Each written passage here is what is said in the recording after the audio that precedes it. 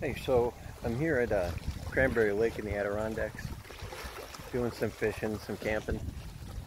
Nothing crazy, but I have something I've been meaning to test out, see how it works, and I'm going to do that. It's one of these seat covers. You're supposed to just make 3 sticks, lash them together. That way you don't have to carry around like a whole seat or anything like that. You're just carrying this little canvas top that weighs nothing. So I'm going to try this out. What I did was I quickly just used my axe and I chopped up 3 sticks equal length. I made this end that's going to go inside there. I made this kind of like rounded so it didn't, won't cut or poke it, I guess. And this end, I didn't make like sharp points, but I did make them somewhat pointed so that when I place the chair on the ground, the legs won't spread apart. Because I made one of these once with just paracord and sticks, and I laced paracord back and forth, in the triangle as a seat.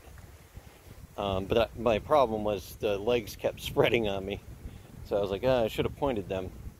So I'm going to do that. I'm just going to fire harden these because some of those sticks are kind of green. After I fire harden them, we'll get back to it, see how it does.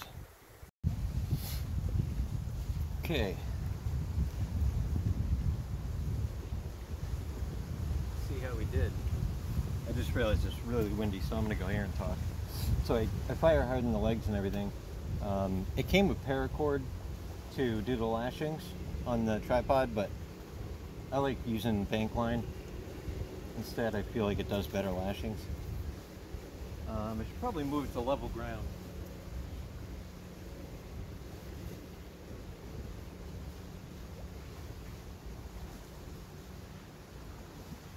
More level.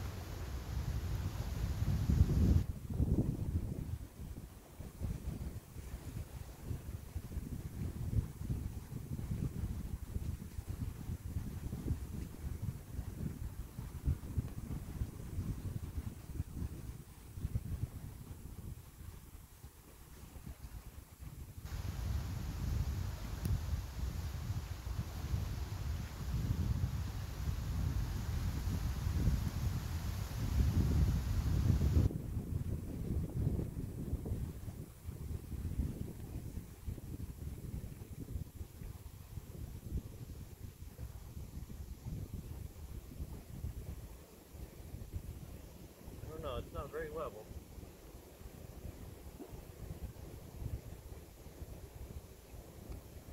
But it does hold my weight. Definitely need those points, otherwise the feet would just...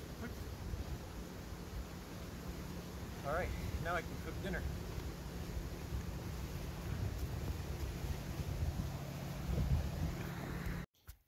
Well, it failed. I'm almost packed up. I just got to pack up my tarp there. And I was really just swapping my socks before I left.